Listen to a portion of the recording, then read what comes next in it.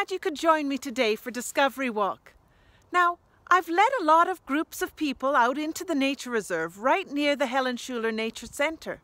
That means I get to see a lot of the local residents, and sometimes I even get to find out where they live. So today, I'd like you to come along with me and find out who's home. Let's go. Oh, look beneath my feet. These oblong droppings belong to deer. You can think of them as boxes of chocolate glossettes poured out onto the ground. The school children love to make silly remarks when I talk about deer droppings. Wow, there's more there. And here. And along here there's even more. Wow, there's definitely been deer about. You can tell it's quite recently because they're not all dried out. They do look a little bit glossy. Let's go and see if we can find some deer. You're in luck. Here is a group of 5 white-tailed deer. You can see the deer in the back flicking its tail as it cleans itself. You can see the thick white fur on the underside of the tail. You know, we often see small groups or herds of deer right in this area. They like to hang around right near the shrubs or trees for a quick escape of somewhere good to hide. Although most robins migrate over the winter, flying as far away as Mexico and Guatemala, some of the American robins actually stay here throughout the winter in the snow. You see, it comes down to the decision of whether they have enough food. So in the winter, the robins will feed on berries that are on some of the shrubs in this area. And I've actually noticed in the spring there have been robins up in some of the non-native Russian olive trees. Perhaps those are the least tasty and the last berries left for them to eat. But these robins, they must be excited to switch to their summer foods and find some of the insects emerging here.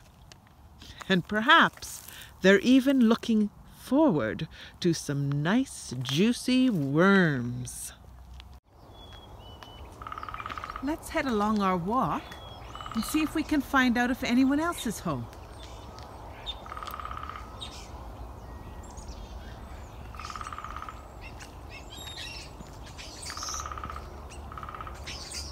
You definitely hear a woodpecker and the starlings.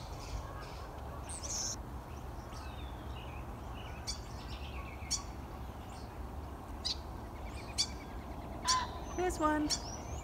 I found one.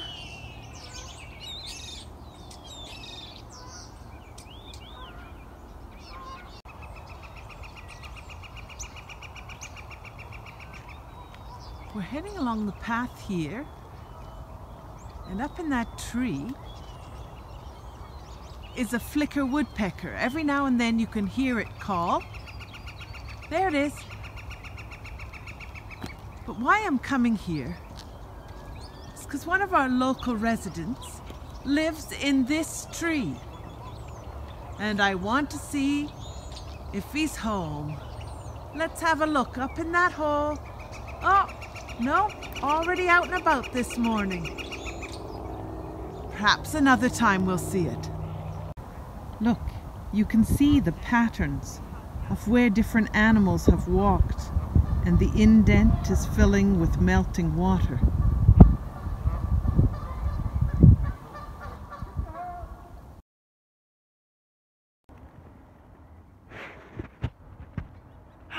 I'm glad I've come to visit.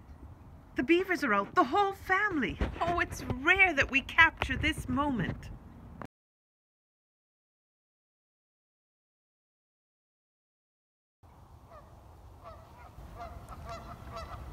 Beavers have an early warning system. They slap their tail on the water. This protective parent was alerting his family that there were people walking closer on the other side of the bridge. It was good that those people realized and moved farther away. They retreated so that they didn't disturb the beavers' daily activities.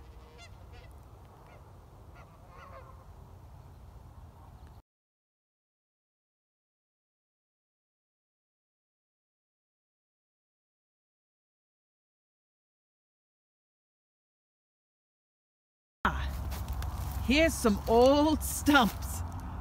Look, they're pointed on the top. That's a telltale sign that a beaver felled them. But you can tell how old or long ago that was by noticing all the lichen growth on the top. Here's another little one that tickled their fancy many years ago.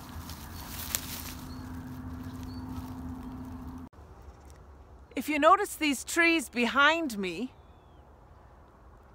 they have wire wrapped around them. Years ago, some of the citizens here were worried that all of the cottonwood trees in the forest would get cut down by the beavers. So they had a number of volunteers come and wrap some of the trees along the riverbank to ensure that not all the trees would be felled. Oh, and look here. More evidence that beavers have been long-time residents here. Some old stumps again from where they've cut the trees.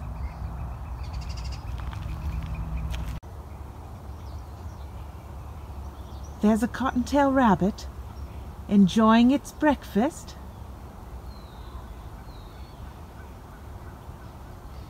No doubt this rabbit is also glad to find some green shoots here on the ground. We sure are lucky to have a nature reserve right here in the city, in Lethbridge, to go running in like that couple, or just explore and find out who's home. Thanks for coming along with me today as we walked the trails in Lethbridge. It was fun to find out which creatures were home here in the nature reserve. Hope you join me next week.